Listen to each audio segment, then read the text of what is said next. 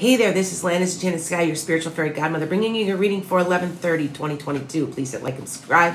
Chance to win if you're reading hypnosis, whatever I do. Notice that I'm playing around with a lot of these.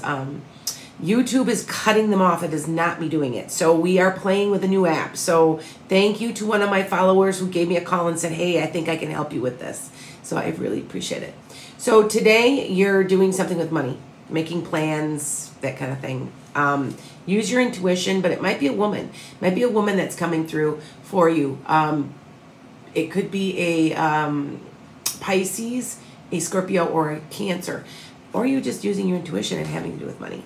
Now, you're also having a person of power today that you're going to be dealing with. And something's going to happen very, very fast.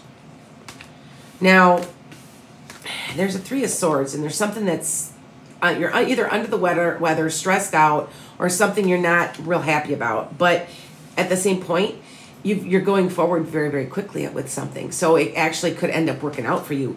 And it has to do with getting a lot of money, or keeping a lot of money, or investing a lot of money. So today it's kind of a money-based, dealing with somebody of power. Think about that one. Blessings to you. Make it a great day.